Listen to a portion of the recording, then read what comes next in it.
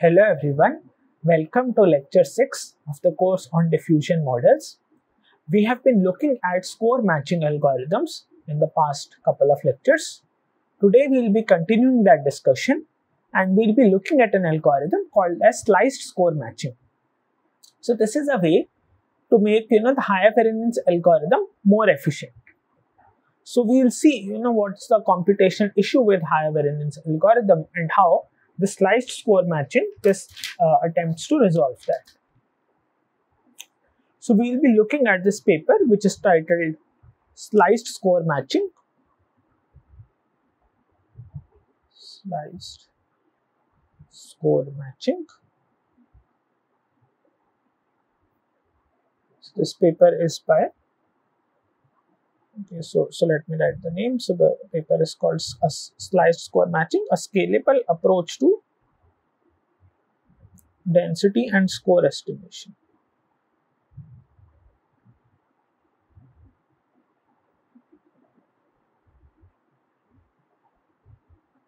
Right? And this is by Yang Song, Sahaj Garg, Jiaxin Shi, and Stefano Arno. So I'll post a link to this paper in the description box below, so you can read from that, and I'll also discuss this paper now. So first, let's recall what is sliced score matching. Let's recall what is score matching first. Score matching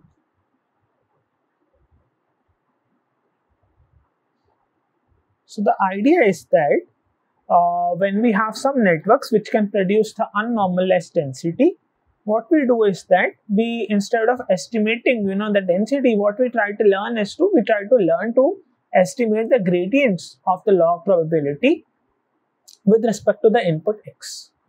So how to do that? So basically we define our score function SDX, which is defined as the gradient with respect to x log PDX. And similarly, we have a score function corresponding to our model,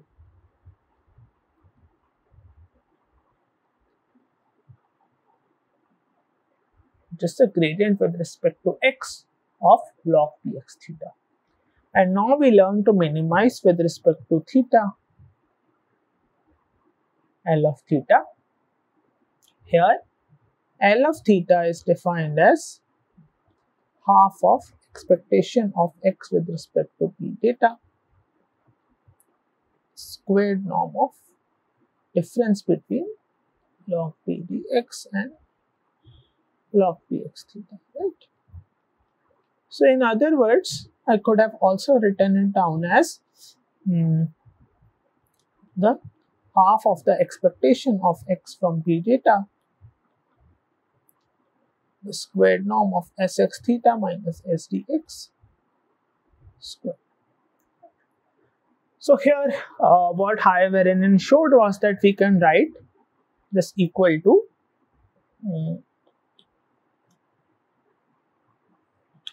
some constant plus half of expectation of x coming from PD sx theta squared. So this constant is nothing but the expectation of sdx squared norm of sdx, plus there is another term which comes from the dot product between these two, which is nothing but expectation of x coming from PD trace of the gradient of x sx theta.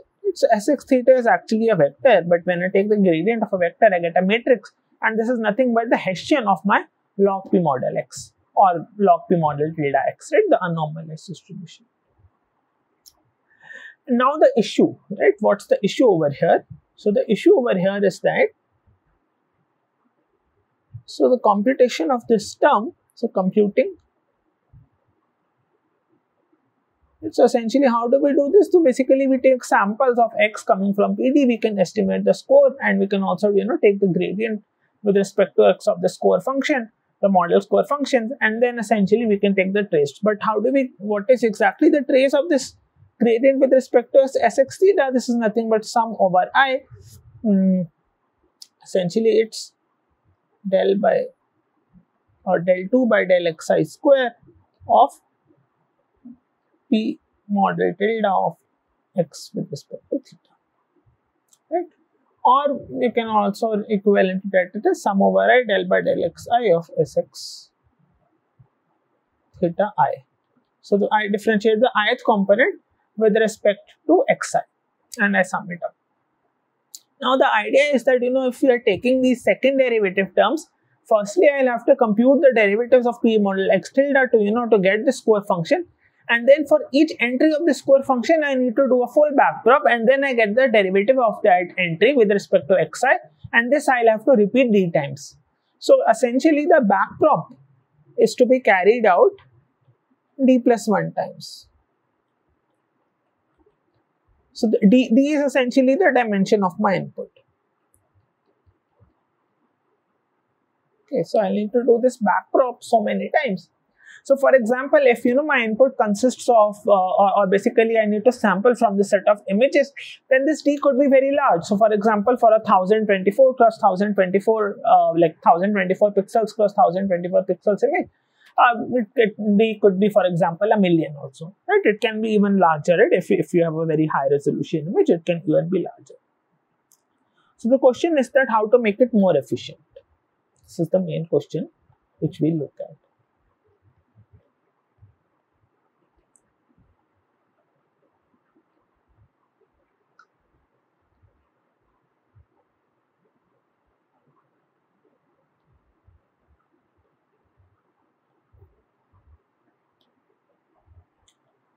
So the idea which we look at, or which this paper by Song et al., what they do is that essentially they instead of looking at the squared norm of the difference between the square functions, they take the projection of this difference onto a random vector, and then they look at the squared length of that vector.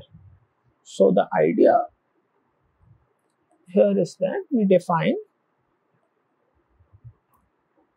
of theta parameterized by PV. So this is defined as half of expectation of V coming from PV, expectation of X from PD, and now what I have is V transpose less than X theta minus S dx. So this thing squared. Okay, so here where V coming from PV and X from PD are independent random variables.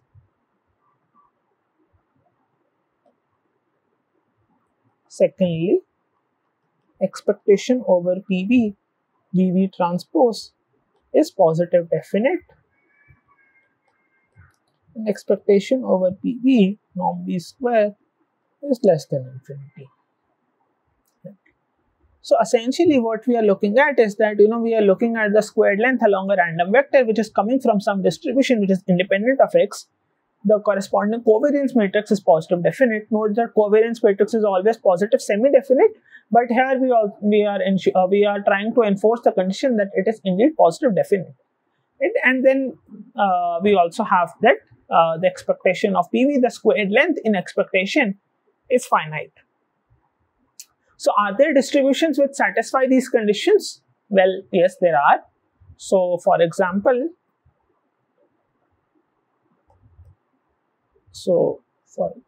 what could be such distributions? So independence we can always ensure, but how do we ensure conditions 2 and 3?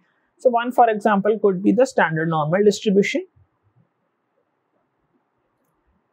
So V coming from a standard normal, because for standard normal you can check that the covariance matrix is indeed identity only, right, which is positive definite definitely. And then the squared length of such a vector is going to be D if it's in D dimensions, so it's always finite. Another such distribution could be the Rademacher distribution or Rademacher distribution.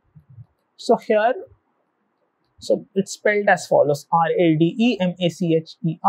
So here V is uniformly chosen amongst the 2 to the power d vertices of a hypercube whose vertices are either plus minus 1 value. Okay, so basically for each coordinate, I'm going to pick each coordinate to be 1 with probability half, minus 1 with probability half, and this is how I'm going to get this sort of a distribution. You can check that the covariance matrix over here is indeed going to be identity again, right? Because the variance of so let's check, okay, what's the covariance matrix for this distribution? It's basically, firstly, the expectation of each vi is going to be 0 because it's 1 with probability half and minus 1 with probability half, and the expectation of vi square is going to be 1. So the variance of each vi, so we are talking about this Rade-Mahar distribution. So this variance is going to be expectation of vi square minus expectation of vi squared. So this is nothing but 1. So variance is 1, and covariance of vi vj, right, since each coordinate is chosen independently, so it's expectation vi vj minus expectation vi expectation vj. So these terms are all 0, and this is nothing but expectation of vi times expectation of vj, right? Because these are independent and covariance terms are all 0. Right? So essentially, the expectation of VV transpose is going to be identity again, and it satisfies the conditions. And the squared norm, right? So the expectation of norm V squared, yeah. So that's going to be D, I guess, right? Because what we have is that expectation of norm V square is sum over I, expectation of Vi square, which is just D.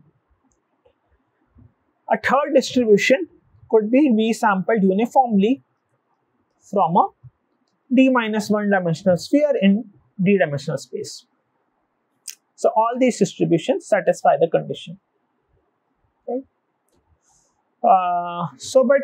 So we can define such an objective function where we satisfy some sort of conditions. Okay. But what use is this to me? So we'll have to look at two questions mainly. Firstly, is the objective function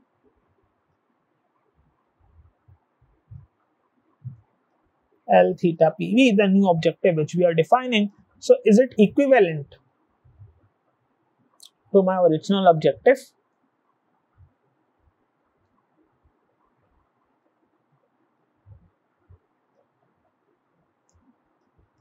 Which was L of theta.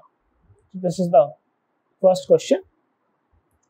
The second question is that, is it more efficient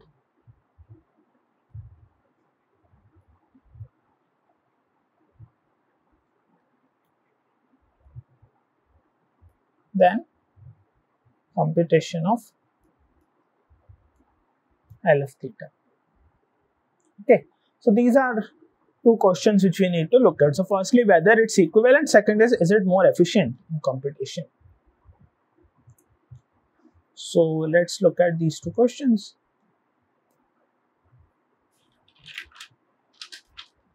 So in order to look at the first question, we make the following claim first.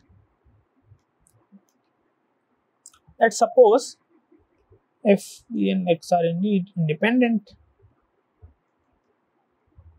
and let's say that the covariance matrix of V is exactly identity. So then L theta PV is same as L theta. Right? So the proof is as follows, that, so let's look at L theta PV. This is nothing but expectation over V, expectation of X from PD. So let's take half outside, and then I have V transpose SMX theta minus SDX, this whole thing squared. So what I can do is that I can open up the square, okay, and what I'm going to get is that SMX theta minus SDX transpose V, and V transpose SMX theta minus SDX. So this is a little trick which I am playing. I am writing this square as product of two terms. In the first term I write this difference transpose V. In the second term I write V transpose this difference. Okay. And now I have V transpose in the middle. So what I can do is that I can take this sort of expectation of V inside.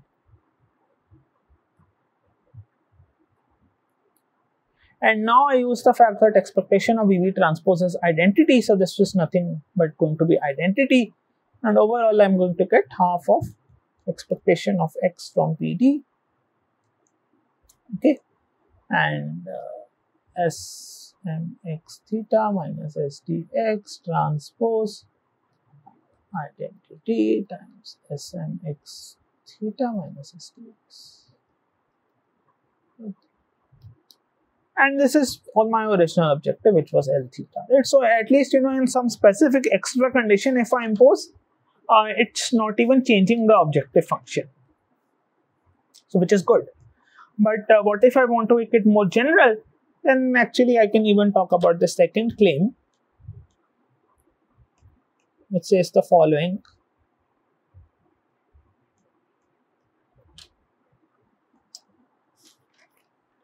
If V and X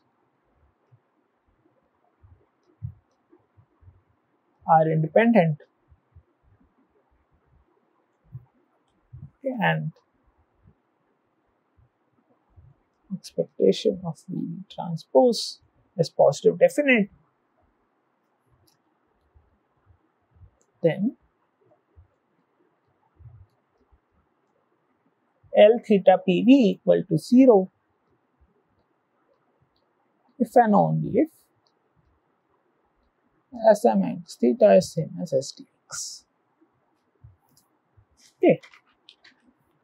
So let's see why. So let's go back to the form of the L theta PV which we derived over here.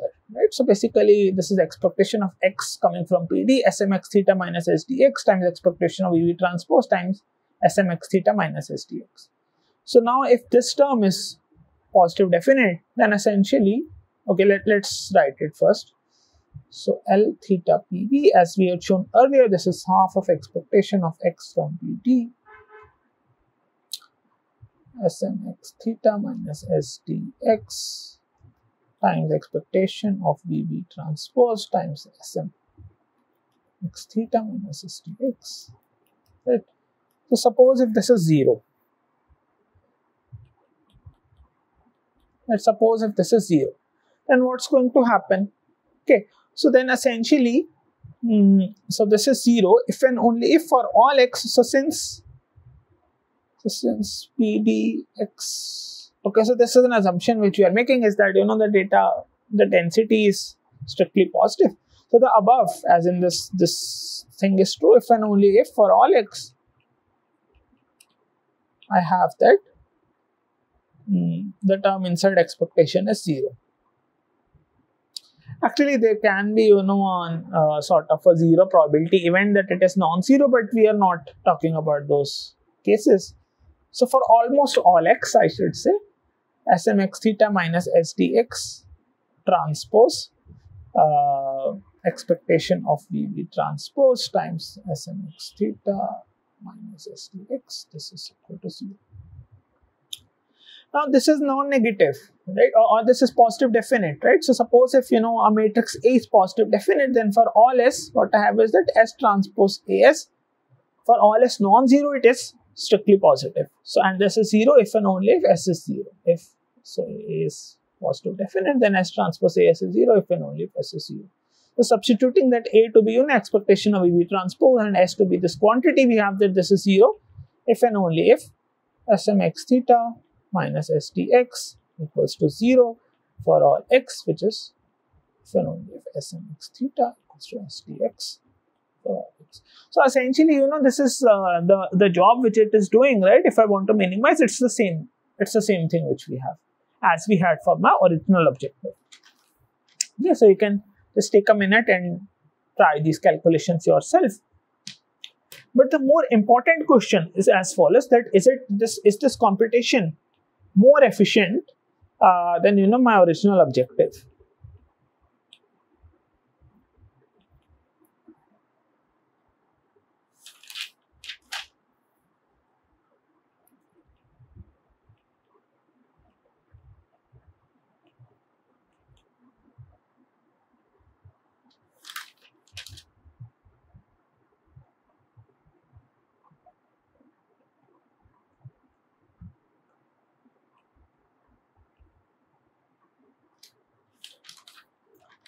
So for this thing, we first have a third claim,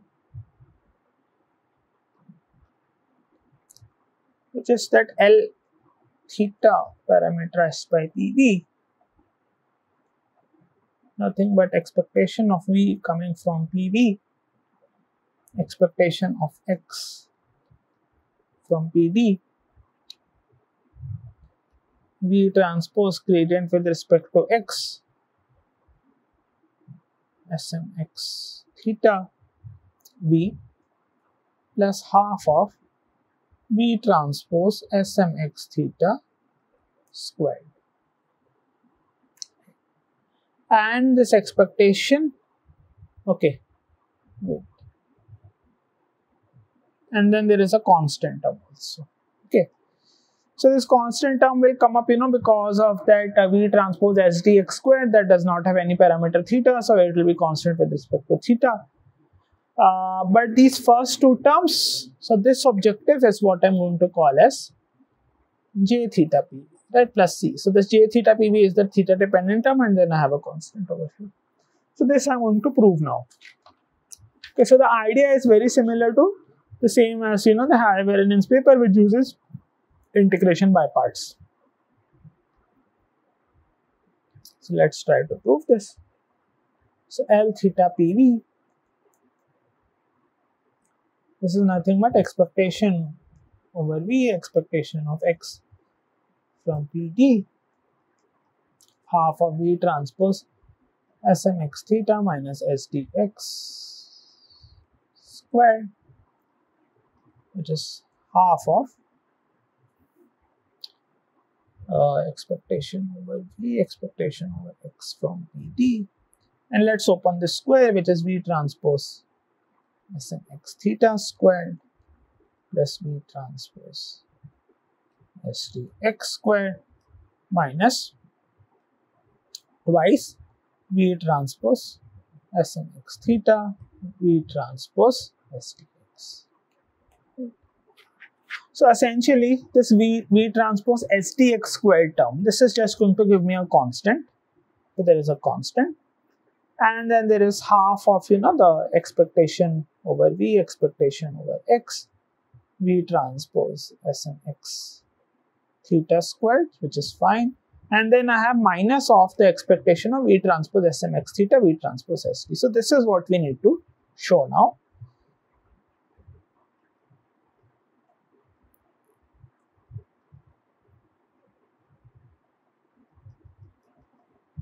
So this we need to show that this is equivalent to, this term is same as the expectation over V, expectation over X, V transpose gradient with respect to X SMX theta V. Now this is what we need to show now. So let's look at this term. So what I have is minus of expectation over V, okay, and then I have an expectation over X, so I open it up, which is the integral over all X P dx times V transpose SMX theta V transpose SDX dt. So I'm integrating over all the dimensions of X. Now let's look at SDX. This is something which I do not have with me, so I'll substitute this as the gradient with respect to X of log P dx. And the above quantity is minus expectation over V, integral over X P dx, V transpose SMX theta V transpose, so gradient with respect to X of log P dx, so this is going to be 1 over P dx times del by del xi of dx, then ddx. And this pdx will get cancelled. And now I have del by del xi of pdx. So what do I do now? I'm going to do integration by parts. Right? So I have an integral over x. So I write this derivative as del by, okay, by the way, there's a sum over I. I skipped over here. Right.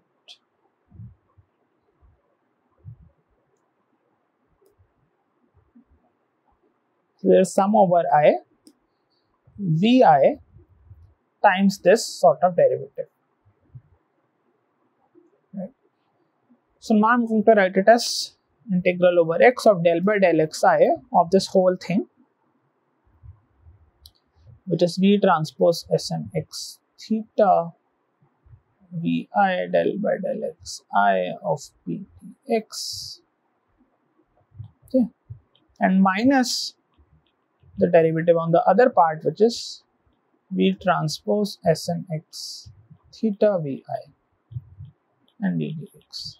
And now, if I integrate the first term, I'm just going to get the boundary terms. The boundary terms are going or 0 because basically pdx at x approaching infinity, any of these xi approaching plus infinity or minus infinity is 0. So this term will just go away. And what I'm left with, so there are two minus signs here, which makes it a plus. So I have expectation over v.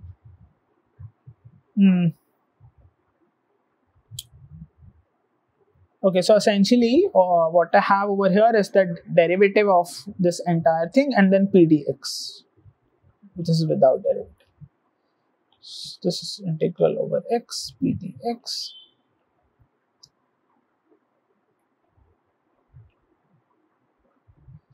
times del by del x. Sum over I is outside, del by del xi of vi and v transpose Sm x theta. So this del by del xi, what I can do is that I can take it inside because vi and v transpose, these are just constants. So essentially I can write it as del by del xi of Sm x theta. And sum over I, vi times v transpose of this thing, this I can write it as expectation over v integral over x pdx. I take the summation outside, and now what I have is v transpose gradient with respect to x of Sm x theta v and ddx. Right? So this is nothing but expectation over v, expectation over x from pd, v transpose gradient with respect to x Sm x theta v. This is what we have. So overall what we have done is that we have taken this cross term, right, v transpose Sm v transpose st, and we have transformed it to this term, v transpose gradient with respect to x Sm x theta v. This is all in expectation. So overall what we are going to get is that essentially L of theta PV equals to J of theta PV, where J of theta parameterized by PV is nothing but expectation over V, expectation over X of V transpose gradient with respect to X Sm x theta V plus half of V transpose Sm x theta square. And now actually I can do an efficient computation. If I want to compute this thing, I actually need to compute the gradient just twice. So essentially first I can get the log probability, log unnormalized probability x comma theta.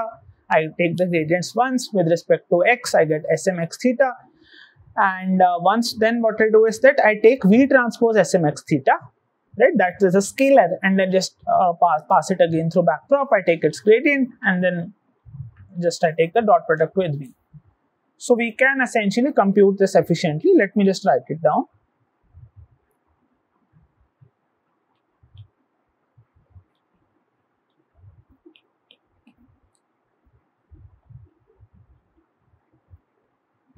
So we need to compute the term V or expectation over V, expectation over X, V transpose gradient with respect to X Sm x theta So how do we do this? So sample an x. So we'll need to take a sample average over multiple values of x and v. So sample x and v, and then essentially what we are going to do is that estimate. So how we get one single sample? So we are going to estimate essentially log p model x comma theta. So backprop to get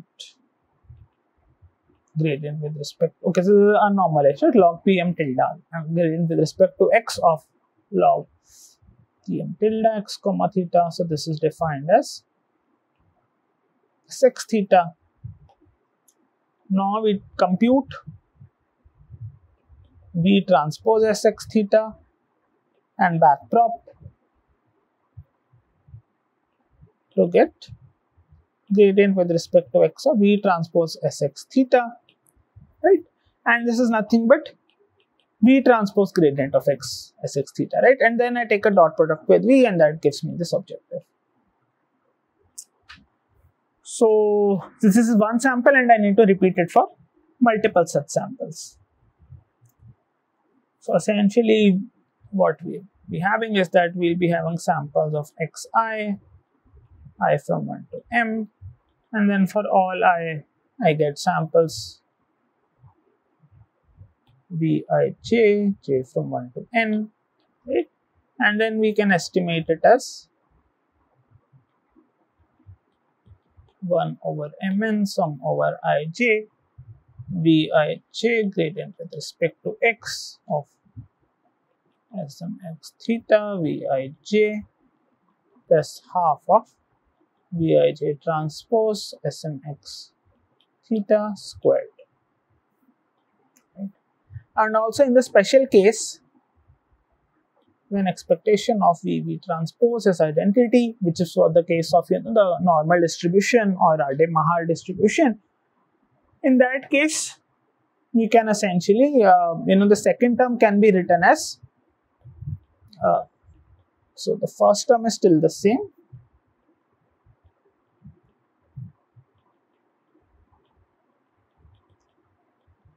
plus half of, I can just take the smx theta squared now also. So this also you can do, right? So this will give you a low variance estimate. Right. So that was it for the case of the sliced score matching paper. In the next lecture we'll start looking at we'll start looking at a paper wherein for the score sort of estimation, what we do is that we noisify it at multiple scales, and then we try to de-noisify it, and so that's very similar to the previous paper which we saw in the previous lecture, and that will pave way again for the diffusion models, right? So it will pave way for the connection with diffusion models, and also for the idea of classifier guidance. So we'll look at that idea in the next lecture. Okay, yeah, thanks, bye.